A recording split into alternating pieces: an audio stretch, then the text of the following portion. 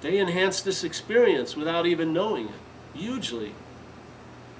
Yeah? So my natural inclination is I feel everyone has a right to hear it. I don't care if you like it or not, but I think you have a right to hear it. Yeah? I'd like to make that available. Because out of 80 people, maybe 78 don't like it, but those 2 that do, it's an incredible, valuable thing, or no thing, really, yeah? This is definitely not a good industry, you know, not a good career choice, because my whole point is to become obsolete. I'm just a pointer, just like all those thoughts are in your head as a pointer. I'm just attempting to point at something that's not a thought, you know? Prior to the thoughts. And prior to the idea of being a thinker, that. And hopefully I run out of clientele. It'd be great. Hopefully they have an obsolete teacher's old home, you know, like nursing home. I can, you know, they'll send some people, they pay them to listen to me to keep my enthusiasm up.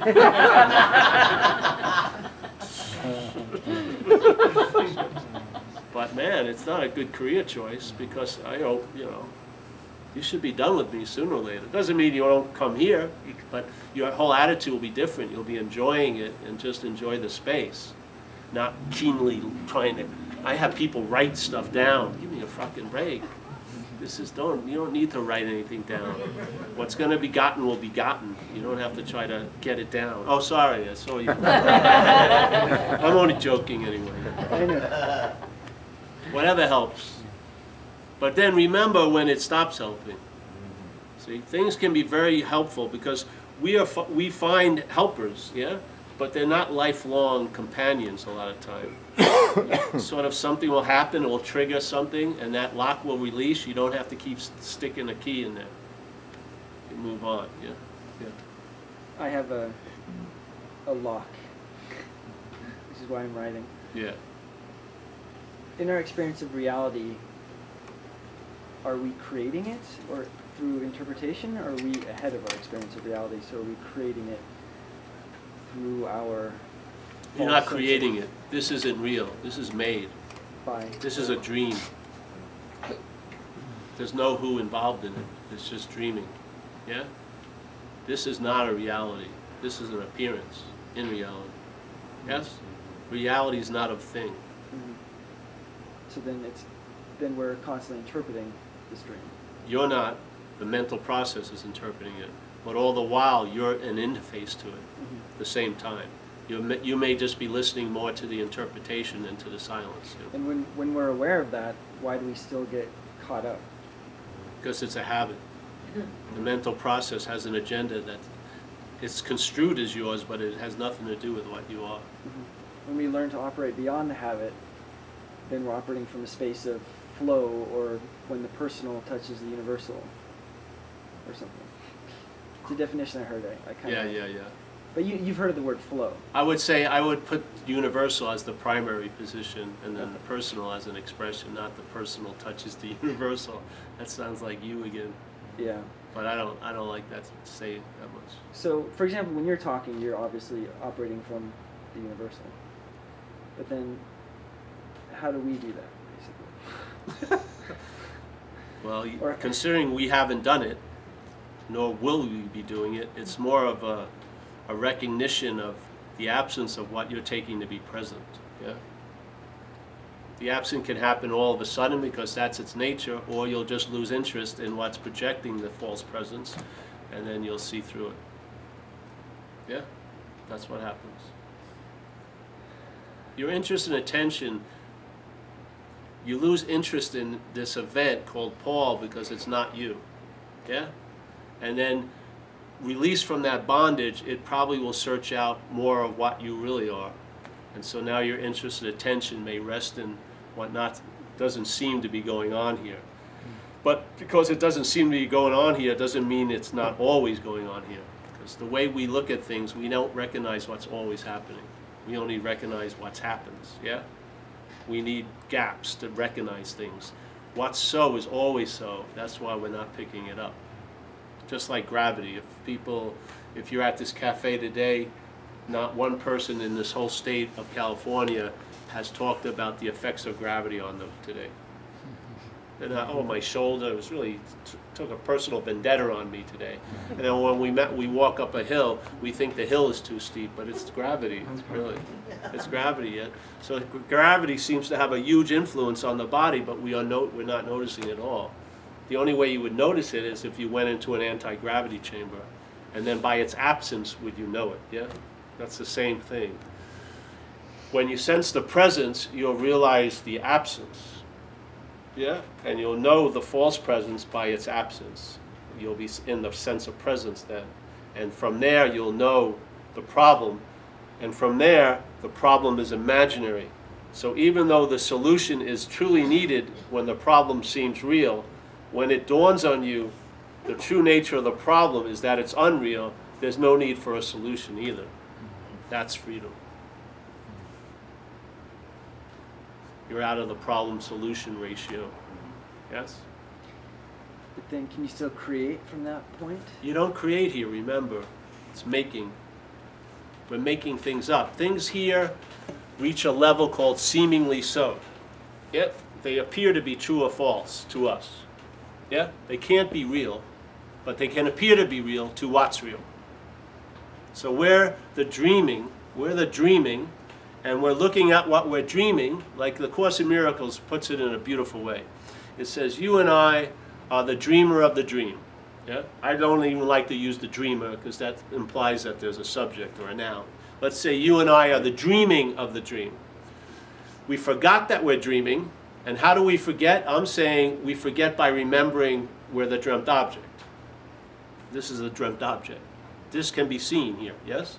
Like Huang Po said, he had an old Zen master, he had a beautiful ruler, and he says, whatever can be perceived can't be perceiving. Yes? So whatever can be thought about can't be thinking. It goes on and on. So, yes? So in this statement it says, you and I are the dreamer of the dream. We forgot that we're dreaming, and I'm saying that's an act of forgetfulness by an act of remembering of what we're not. Yeah? So, okay, so as we forget the dream that we're dreaming, we've given everything we've dreamt the power to affect us, yeah? The effects don't actually touch us, but they touch what we think we are. This is a dreamt object, yes? But I crown this dreamt object just like I see a body over there and I call it you, and everyone here sees this body as a you. I beg to differ. In my head, it's a me. It's crowned as a special someone. Yes? This is the altar of selfing. All the devotion, all of the believing those crazy thoughts that produce all the anxiety are worshiping at that temple the idea of me. Yes? This is like dethroning that. So maybe it collapses on you. You're just a you. And then it goes like this, and then you realize I'm not that you, and then woo! Yeah. This is the last thing you want to be as a you, because there's a lot of yous you don't like. Look at that you. Look at that, this 80-year-old you. Oh, I don't want to look like that you when I'm that age. I mean, there's a lot of dislike for yous, baby. But a me gets a little bit of a reprieve from that. And it's very difficult when you are suddenly having seen everything from the point of view of me, when someone seeing you as a you overrides that. It's very deflating, isn't it? Fuck, it's usually incredibly deflating. So the me gets like popped and it feels like you're dying when you're identified as it. Yeah? Because you don't want to be a you as all these yous, the yous you've hated, the yous you've left, the yous you don't look like this, yeah? But you are as this, yeah? The mental process just produces a false immunity to this revelation by the me. Yes, it's a fucking story. If you let that go and drop into the you, and it seems all right, it's like the death, but in fact it's the rebirth, like they say, because you realize, oh, I'm all this, and I'm not. Instead of, I'm not this, I'm not this, I'm not this, and I'm acting like I am all day. I'm this, and that, and I'm not. And then it's done. Some fucking real relief occurs. Yes? This urban renewal project gets shut down. You fucking stop working on yourself all day. I'm not killing anybody. You know, I'm not producing too much drama. I don't need to be hyper observant of the action figure. I don't. Before, when I needed to be hyper observant, I wasn't. When I was killing, shooting people and running around like crazy, it would have been nice if there was some observation. But now that I don't need observation, I'm hyper observant. What do they like? Give me a fucking break. It'll go on, it will incessantly go on unless that construction site's closed. If it's you, there's going to be fault found. If it's you, there's going to be need for improvement. It's going to go on and on and on and on and on. It's a form of slavery. Yeah, I'm not fucking up with too many things. I don't, oh, I've got to go over everything I did today. What? Give me a freaking break. If someone read my day's story, it would be boring as hell. But the fact is, I don't need to do exciting things much anymore because I'm excited. I'm enthused. Seriously. I mean, something I really love I can't do for a while. A couple of things. And it was like cut off very quickly. I was doing it and then it got cut off. I can't surf. You know, you can get over anything. So your mind's much more flexible than you think. You know, all these donkeys you pin the tail on, and they'll all trot away sooner or later. You just always go back to what you are, not who you're not. You know, it's boring. What you are is undisturbed, literally. Literally undisturbed. In a sense, I really believe, I could be crazy, but in a sense, there's a true feeling that nothing ever really happened here. It's just an appearance, yeah? What cannot be disturbed has never been disturbed here, ever. You've been, you know, you, the body, you, the me has, the, you know, the phantom has been disturbed quite a lot. Mostly about the you, really. It's fucking, it's identified as a body, but it hates the body. It's too limiting, yeah? So, I don't know. Just entertain it if you like. You're fine, bro, I'm telling you. You're very earnest, which is good. And then you're very earnest, which isn't good.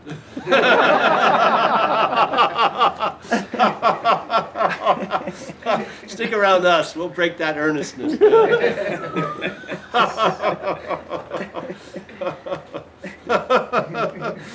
It's much more relaxed awareness, like in Dokchen they say, Buddhist, Tibetan Buddhism, great perfection. The aperture opens up. It doesn't have to be focused and concentrated. It sees a lot more when it's relaxed and open. You get a much giant field of vision than when you're looking intently. When you're looking intently, you're blind to quite a lot. Yeah? When you're open, you can see a lot. Yeah? Yeah. This is more about that. You know, earnestness is good, but it will lead to a deep relaxation when it's finally given up. And there's no rush. It's great. It's being used to do exactly what it's meant to do. Yeah? Like we say in recovery, Rule 62, don't take yourself so seriously. Yeah. Weren't you taking yourself seriously when you're a spiritual practitioner? I was, man. Fuck. Jeez, don't fuck with my creed. Don't fuck with my dogma. The dharma. You know what I mean? Jeez. Jesus Christ. This is messy. I say a lot of shit I don't really mean, just to bother people. You know, if someone walks in and I can sense their, you know, they got an investment in meditation, I just say something about that. I don't really care, but just to bother people, because irritation sometimes necessary. This lovey-dovey, oh, get comfortable. That's sometimes when you hear something, a lot of times it's not comfortable. Yeah, because what squirms is what you're not. It tries to squirm out of the light. It tries to slither away. It's nice to get it caught, you know? Yeah, why be so invested in its protection and its survival? Its gain is your loss in a way, in a sense. Yeah, as an action figure. So that's it. I don't know if I recorded that last part. Whatever. Someone recorded it. I may need this. Yeah, you sure. Can you send it to me? Yeah, no problem. All right. Just don't drop it. Yeah. There's only 2 allotment for the night, so this Still is your second going. one. Still All right. going. So the Hasn't it been enough though, really? Yeah. Here you go. Can't put it out any better. Go ahead. All right. That's What's the next? What's the question? the mental process, like, but not you, does it convince, does it convince who you really are to identify? I don't know. I don't think so. Okay. I think the mind is enjoying it in some respects, but then it's sort of like it may get to the point of not enjoying it, but the momentum is there, and so it's still expressing in manifestation. Yeah, it's picked up some speed, so you may want to get out of it, but at that point you can't seem to get out of it. Yeah, who knows? I don't know. I find it runs into a statement in Buddhism called cherishing the self. There's a large part of your mental process that cherishes this little making. You're in love with it. Yeah? And some of that has to be broken in a sense. Sometimes this happens through disillusionment, you know. There's a lot of things that can occur that can break that sort of bond to it, you know, weaken it.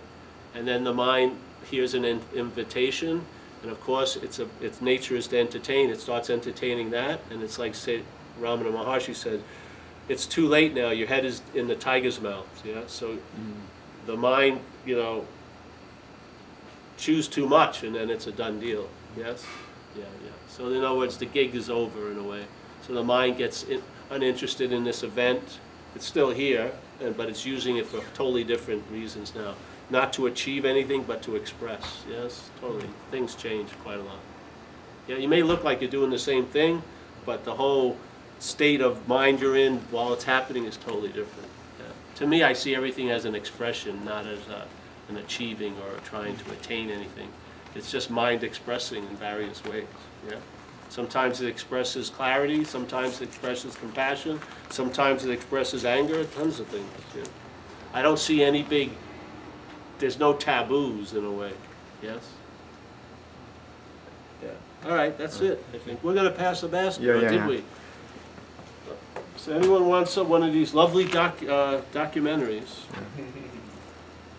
We got a special deal today. $10. Very good. And T-shirts, if anyone's interested in a T-shirt. Hopefully you're more interested in me trying to sell them, but I'll give it a shot. Yes. My little dancing Buddha. Dancing monk. This is one of my first shirts. Nowhere else will you find one of these. This is it. You could be the first person in your neighborhood. They'll all say it's a Buddha, and then you can correct them. No, it's a monk. All right, so that's it, eh? You want to end with a prayer? We like to say a prayer from recovery, if you like. Oh, man. The basket? Okay.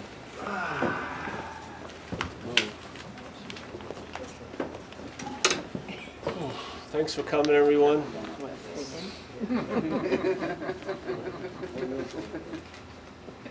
So we just do a prayer called the Serenity Prayer, so you can just follow us. It's the we versions, which it goes, God, grant us the serenity to accept the things we cannot change, the courage to change the things we can, and the wisdom to know the difference. Keep coming back, it works, yes.